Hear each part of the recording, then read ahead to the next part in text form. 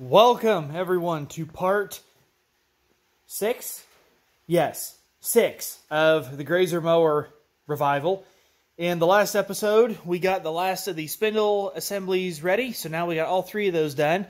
And we also got this new output pulley on the gearbox, so that's all done. Now, because I'm still waiting on a starter, and I haven't finished the test fire, so that video's not done yet, but I'm still waiting on a starter for the mower to see if it's even going to run.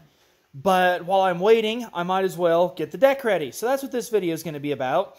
First thing, as you can see, I already started some yesterday, painting. And I've kind of gone over this a little bit in the last video, but I'm just using whatever paint I have. It's a mix of brands and types. I don't know if any of it's any good or how good it is, if it's good at all.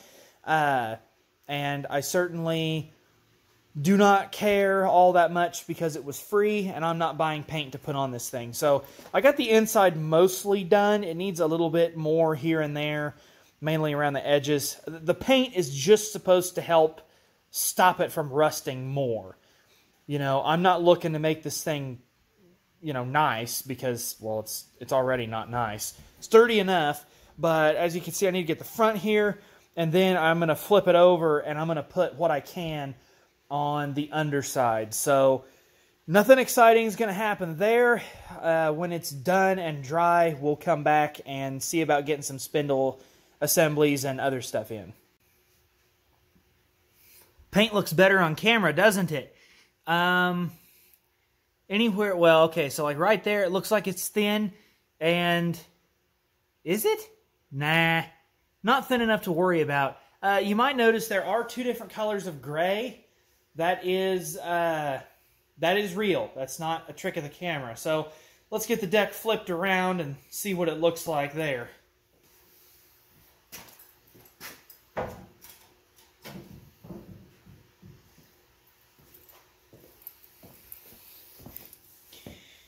Well, I have my work cut out for me.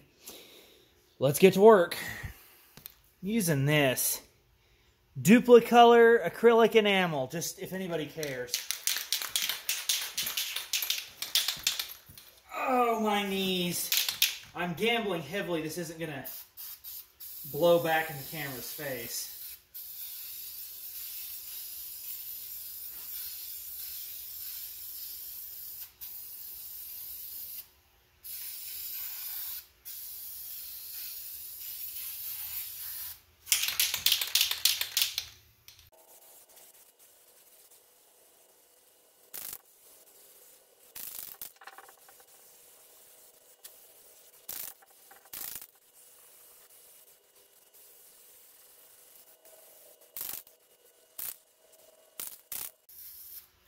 That's all she wrote.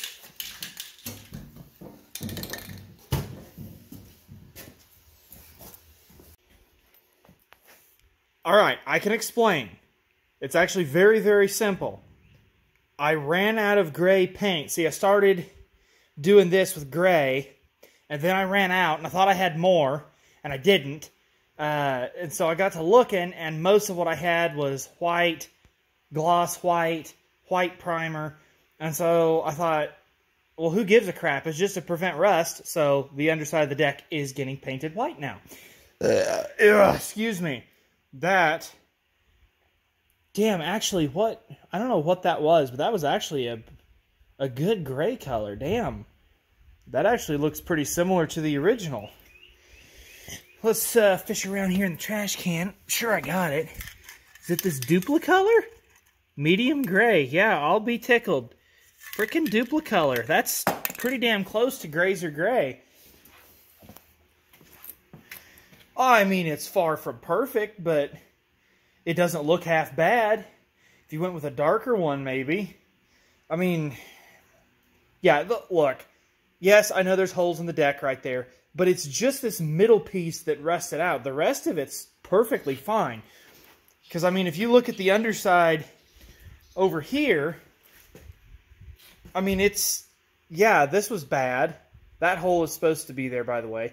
Yeah, this is pretty bad through here in this particular area, but the rest of the deck is actually not in too bad a shape. You guys got to remember, this thing sat for like 13 years or better. Well, I don't know that it was quite that long, but it was at least 10 years. It sat for at least 10 years, probably more. My memory's a little fuzzy on that. I was about that high when this mower was parked. So, yeah, first coat's on. That's just going to dry. A lot of people would probably yell at me because, oh, you're not supposed to paint when it's humid outside. Well, I don't really care because this is not for aesthetics, okay? It's probably going to get worn off in the first cutting anyway. But I had to open the door. No matter where I stood or kneeled to paint, the wind just kept blowing it back in my face, even with the door closed. It was really kind of irritating me. So, yeah, this will just have to sit for a couple hours, and then I'll move it somewhere a little more convenient. The top side, this doesn't look too bad. I'm happy with it. Like I said, all this is supposed to do is prevent rust. It's supposed to stop it from rusting more. And that's how I view paint on most things. It's supposed to stop it from deteriorating as quickly. This may not last, but I had the paint, so... And if we come over here to the paint box, I mean, I got all kinds of stuff left in here still. Let's see, that's white, that's white, that's white, that's also white. This is actually yellow. Okay, so that's yellow. This is gold. That's gold line paint. That's gold. That's, I have to look at the labels. Rusty metal primer. And this is high heat. This is black. Yeah. See, when you get stuff for free, for some reason, people don't always put the right caps back on the right cans. So I thought I had more gray paint than I did. But I did not. So that's okay. What I had worked really well. I don't know if you can even get Grazer gray anymore. But what's left in this can of this stuff is actually pretty nice. I like it. This spray enamel, that's nice. But I got enough left in here. This was damn near a full can. I can hit this again, do a little touch-up, get a little more. If we take a look under here, I got that pretty good. You know, that's one of the things I do like about these Grazers. They got a lot of steel in them. You know, this is not a light deck. That's pretty solid still, so I'm not worried about that. I just wish it hadn't sat for so damn long before I was able to get to it, but, you know, that's all right. So this has to cure and sit, and then after I get the final paint on, we'll get this done, and we'll get some other stuff on and make it look nice. Okay, so we are waiting on the Grazer to recharge. I'm still trying to do a test fire so I can finish the test fire video. So in the meantime, we'll go back to the deck. And as you can see, probably better on this end, I have all of these spindle housings in. And there's nothing exciting about that. The only note really is decide which way you want your grease zerts to point. In this case, I want them to point the front of the deck.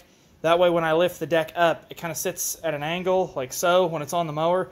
So this should make it the easiest for me to get to with the grease gun, because it's going to get quite a bit of grease in the first few hours of operation. And I considered packing them with grease when I put them together.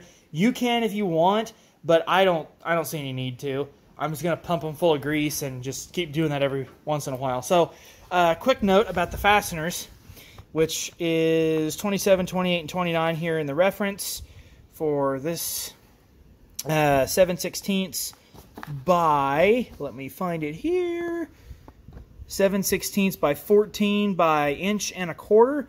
I don't remember if we actually ended up with those, or if we got like 1.5 inches, but I put a flat washer on the bolt in addition to the lock washer and just a regular nut.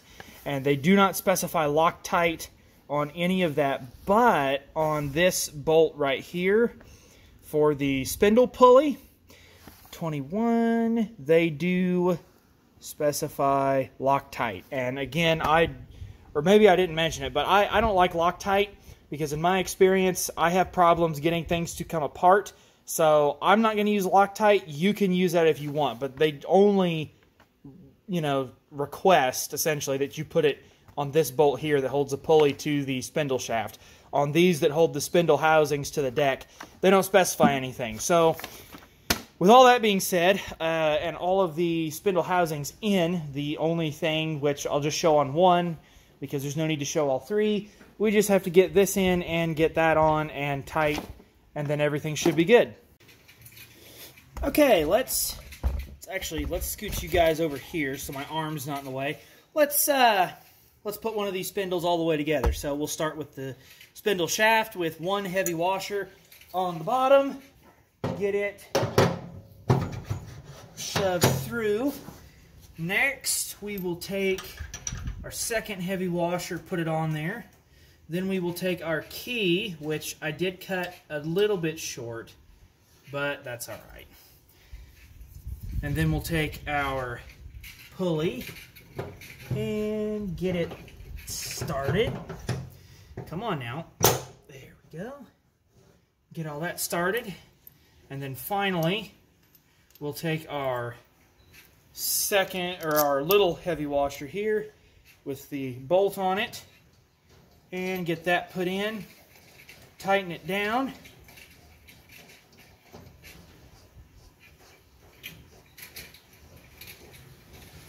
There, that's pulling everything together nice. Okay, when that's done, we will verify that it spins. Seems okay. And we'll go ahead and tighten down that set screw. Okay. There we go. That should be fine. Now that looks much better. We're getting there. It looks a little more complete now. Looks better here. I'm not going to be putting the blades on just yet, and I am reusing the old blades, by the way, so I don't have a cross number. But anyway, now that that's done, next step is to get these idlers in. There's one here and one here, plus this tension arm, the spring, and all that stuff goes on next. Then the gearbox. All right, well, I just got done with a successful test fire and test run on the mower. So we're back to the deck, and we're getting down to the tricky part, which is getting these idler pulleys in, getting the gearbox in, and getting the belt routed. So, well, let's go over here to our fancy diagram. Spindle pulleys are all in. So you have two idlers, and then this is the gearbox output pulley. The idlers I chose to use are that number right down there, that 532 number. And I don't have I forgot to bring my cheat sheet with me, but the dimensions for the old pulley will be in the description down below. But this is what the old pulley looked like. We'll go ahead and rob the new one here and put them side by side. And you can see there's quite a bit of difference. This is a lot more protruding on the new one compared to the old one, but it should just work. So I think the way I have to put it down, this will go against the deck, this part will stick up, and that should bring everything into alignment pretty well. So down here on the tension arm, there's a stepped portion on the tension arm, and there is just enough clearance between the tension arm and the bottom of the pulley. And yeah, there's a little bit of deflection in it, even though it's new. It happens. But they say use I think an 1 3/4 bolt on the old pulley, but I had to use almost a 2-inch bolt on this, plus one lock washer, and I don't think it's going to clear the deck cover panel. It might rub a little bit, and I may have to modify it a bit. But that's all in. There's nothing fancy about any of this. It's pretty straightforward. I'm going to put that other idler in, and that belt will come down then like so. That idler will take up that space. When we get the gearbox in, that's when we'll get everything over that last tensioner. We'll go over the belt routing once everything's on there and I can show you. So, yes, right here we have 3/8 by 16 by 1 inch bolt, that holds the arm to the deck. And then right over here at number 33, we have a 3/8 by 16 by 1.25 inch, but I had to use 1.5 to 2 inch with new pulley. And then over here, they say you need to use a 3/8 by 16 by 2.25 on the second pulley. So I've got plenty of those laying around. It should be fine. Now, important thing to note, the pulley that goes on the tension arm here, this is threaded. This little piece that sticks up, that is threaded, so you don't have to worry about a nut. But on this other one, you have to have a nut. And then there's also supposed to be a spacer, and I believe I have that spacer. It's a little rusty, but I've got it, and I'll use it. And if I didn't have it, I would just take up the slack with washers. You don't need... The spacer is not an insert. It doesn't take up slack in the bore. That's something they like to do on this Grazer, is use inserts to take up slack, but I don't... Excuse me, sorry, let me get my thoughts clear here. You don't need the spacer for this, you just need the spacer to get the right height on everything, so you can use that bolt, but I don't know why you couldn't use a shorter bolt. So, all that is... That's how all that goes on. The gearbox, of course, just mounts right to the deck. It's its own plate. And I am going to chase the threads on all the mounting points that are left. And I'm going to go get the other panels that cover the deck. I'll put those on when everything's done and I know it all works. I need to see how it spins before I go putting panels on it. But I'm going to get the rest of this thrown on here. We'll get everything tight and we'll see how it looks then. I'll show you how the belt's routed and how I got it on and all that stuff. You guys ready? Ta-da! Look at that. Deck is all together. There are a few small problems that I ran into, but we'll go over that. Don't worry. For now, the big thing I want to show you is that this whole thing turns by hand, even though it doesn't want to. The belt's a little stiff. I'm reusing the old belt because it's not like cracked or anything, but it did get kind of a shape to it after sitting for so long. But right like this, I can turn it one-handed. It's got a little bit of resistance on it, not bad. I think as it runs and it gets a little warm and loosens back up, it'll be okay. So, I didn't really have much trouble getting this together. And as you can see, the belt routing is this. We'll go over that in just a second. But I didn't have much trouble getting everything together. I had to modify the tension arm where it pivots. I had to raise it up because right there, as you can probably see, that is one of the plates that had to be welded in to beef up the deck. So I had to raise this tension arm up so it would clear this.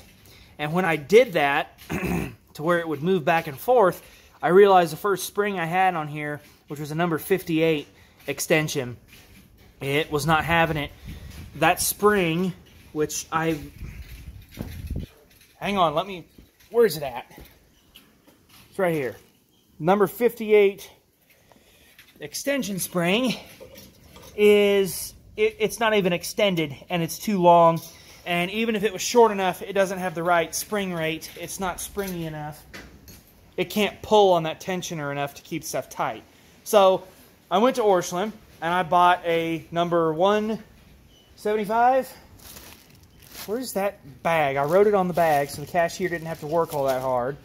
And she looked it up in the book anyway, but I think it was a 175 or 178. Damn it, why can't I find anything ever? Well, whatever. The point is, that's what's on there now, and it's a lot shorter. It's only about 3.5, 4 inches long, but it does not have enough spring rate. Got to figure out where I'm pointing here. And so, even extended quite a bit, it doesn't have enough pull on it to keep everything tight. And the belt does not need to be ridiculously tight like a serpentine belt on a car, but it's got to have more tension on it than that, because I can move it, figure out the right direction here. I can move it with just like a couple fingers. It doesn't take much to detension the damn thing, though, I have to push it down a little bit, slide it underneath there, and yeah, I can do that one-handed, so it doesn't have enough tension on it, because the original spring, and the book does not give a number, a spring number, it just gives a part number, and it just says spring tension. But this is extended out all the way because it sat for so long, and as you can see, it's bent.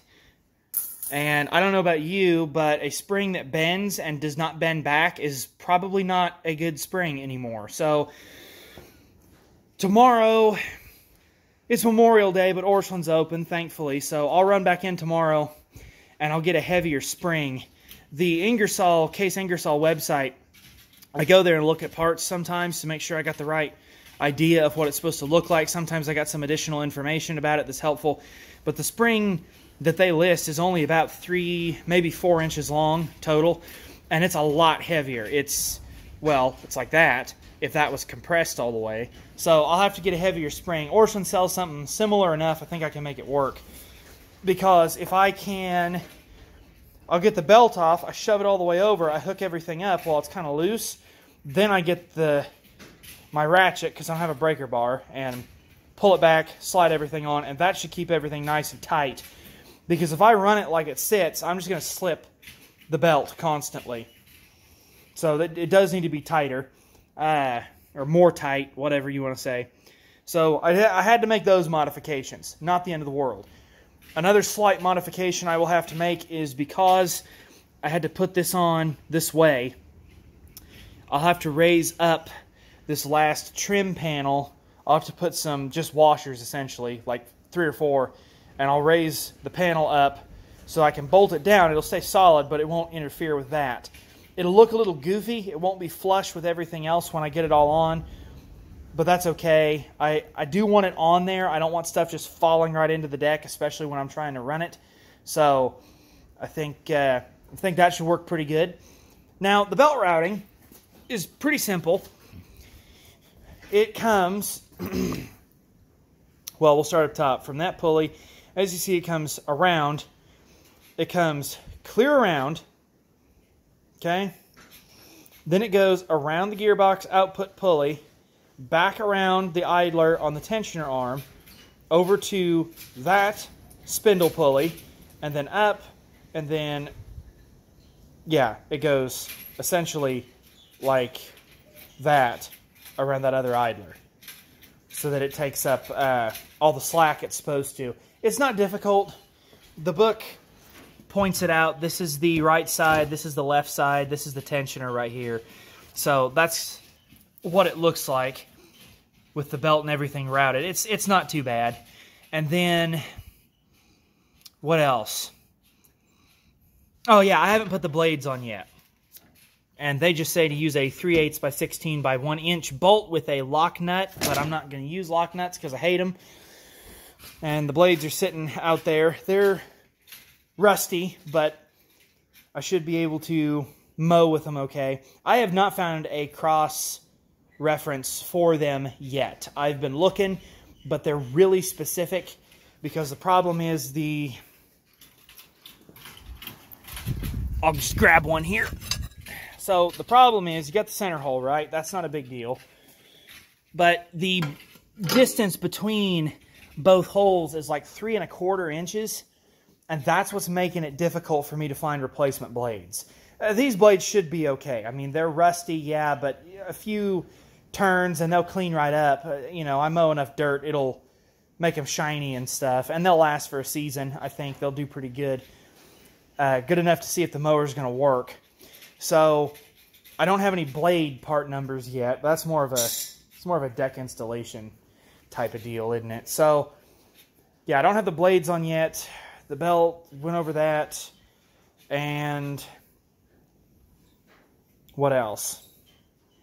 That's pretty much it for deck assembly. I mean, I get that other spring on there. I'll let you know what I end up with, the number and stuff. But that'll be in the next video because after, let's see, by this point, if you've been watching in order, you will have seen the test fire video. It's a cluster, but you'll have seen it.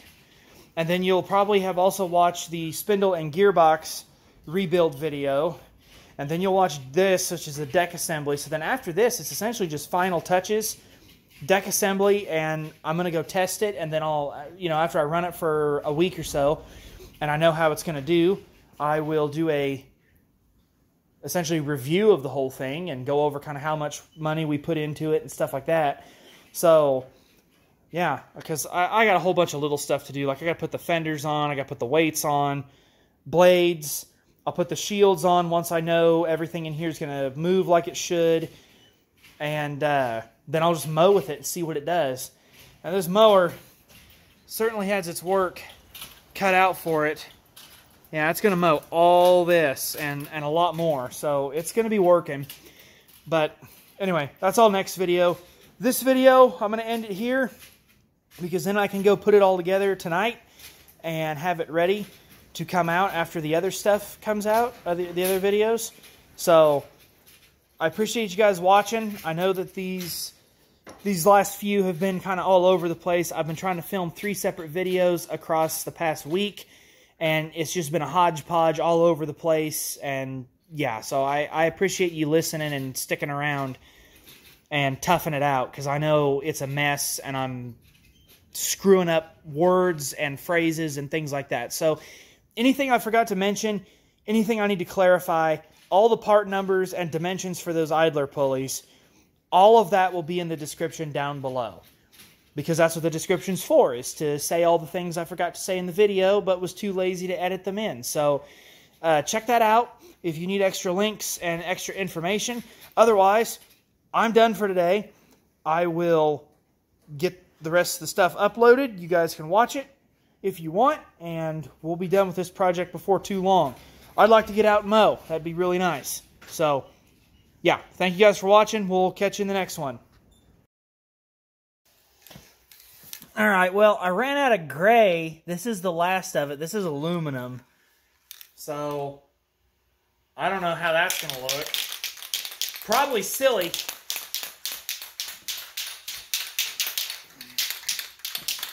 If it'll show up at all, that is. Oh, yeah. Oh, too fancy. Ah! It smells bad. Oh, my gosh.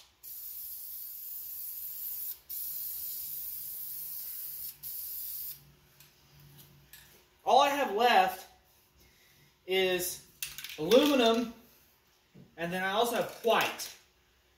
But this aluminum stuff is actually kind of nice. That's shiny. It's too good for the underside of the deck. So I got a ton of white paint, so we'll just use white.